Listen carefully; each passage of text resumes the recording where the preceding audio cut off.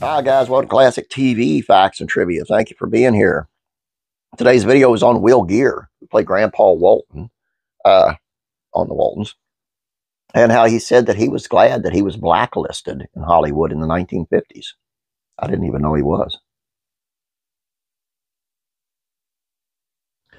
Though he was an actor all his life as Grandpa Walton of the Waltons, Will Geer achieved a new level of television fame when he was well into his 70s. In addition to being a talented actor, Geer also worked heavily in social activism. These two roles began to butt heads when Geer was blacklisted by Hollywood in the 1950s, and many studios refused to cast him in their films. Once Geer appeared on The Waltons, he reached mainstream success, and his portrayal later won him an Emmy. Still, no one would blame Geer for being bitter towards Hollywood for turning its back on him in the 50s, but according to an interview with the Miami News, Geer didn't hold any bad blood. In fact, he actually maintained that he was grateful to those blacklisted for all those years, as it offered him a new opportunity at a breakthrough role like his character on The Waltons. Moreover, he said it also helped benefit his personal life as well as his family, paralleling the experience of the Walton family. It made my kids realize the value of money, the same way the Depression taught the Walton kids, he said. I think pity is the best revenge of all.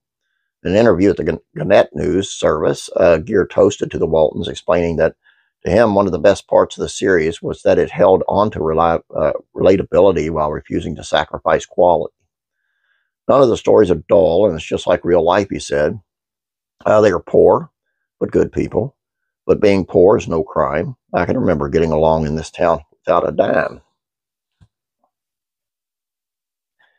I guess he was accused of communism or whatever the craziness that went on back then. But I am going to look into that, and we will do a future one on Will Geer on the blacklisting, because I think I find it interesting. I hope you do as well. Now, let me know in the comments if you want to see something like that. I'll be happy to oblige. That's all I got for you today. Go. That's all I got for you today, though. I hope you did enjoy this. Please don't forget to subscribe, please. And please like this video. I think it's over here now. Please like this video. Just click that thumb for me, and please like it. I appreciate it. Thank you very much. And don't forget to have a great day. God bless you, and don't forget, I'm praying for you.